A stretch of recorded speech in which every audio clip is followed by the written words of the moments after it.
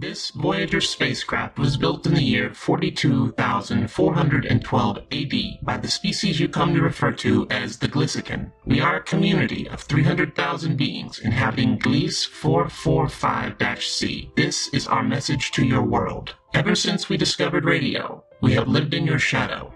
Decades were spent unraveling your signals, searching for answers among the tenuous strands of reason. Through the static and the chaos, we found you. From our small, distant world, we found your images, your music, your thoughts, your feelings, and your indomitable science. We communicated with your world governments, who kept our existence secret from you, to prevent a culture shock with their own populace, or to reduce your impact upon our own species. It did not matter to us. We could touch the mind of another, and no, we are not alone. We learned from you. The scientific revolution following our meeting was miraculous. We lived beyond our natural years, and we lived well. Humans uplifted us into an Elysian state, but we could never thank you. From our faraway place, we quietly deciphered your secrets, and over time our technology became your equal. Together we went, advancing our mastery of the universe. We shared our technology with your leaders in secret, to try and repay you for all that you will do. In time came the gates.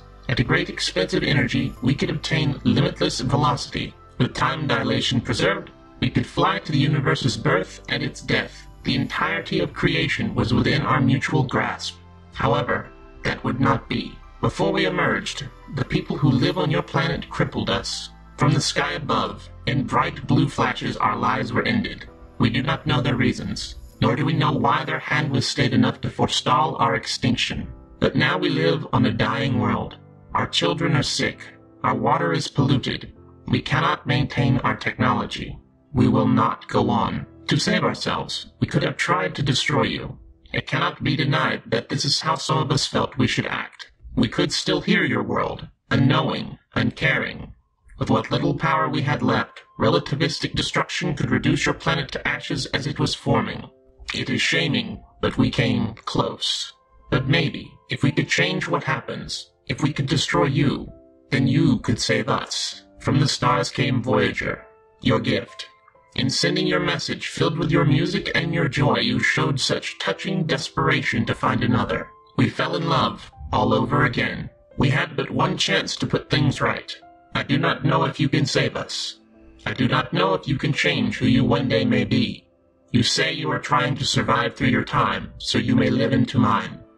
I really hope that you do. But above all else, there is one thing you need to know. From one maker of music to another, across all worlds, all times, no matter what you do or what you become, you are nothing less than beautiful.